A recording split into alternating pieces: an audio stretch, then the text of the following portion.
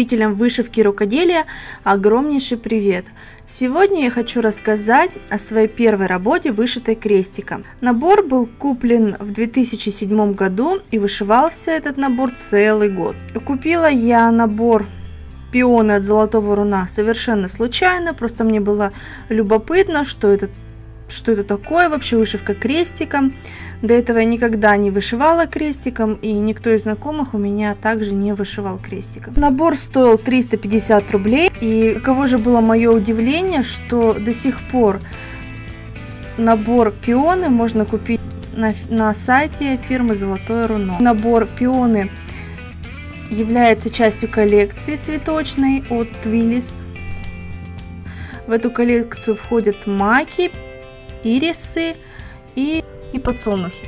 Основные характеристики работы: размер работы 18 на 40 сантиметров, вышивается в 2 ниточки, количество цветов 14, вышивалась на аиде белой 14 каунта. Это была моя первая работа, поэтому все ошибки, которые допускают вышивальщицы, в этой работе присутствуют. Это и затяжки, и протяжки, и узелки на изнанке, и вышитые крестики в разные стороны, и где-то перепутала цвет.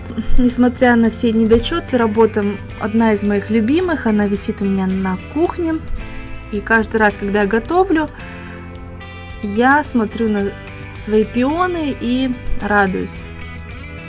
Глаз радуется этой работе. С оформлением были типичные ошибки.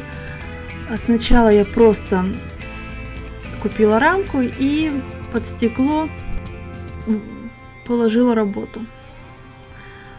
Уже через какое-то время я нашла картон и натянула работу. Наверное, года через 2 я сделала для данных пионов паспорту.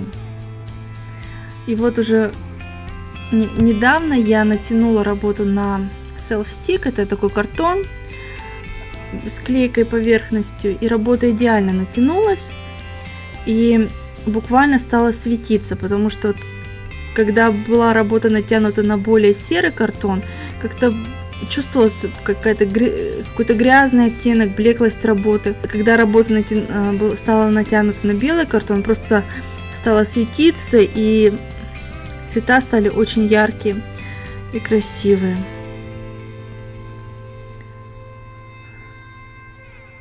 На этом все. Спасибо за внимание, спасибо, что были со мной, и до новых встреч!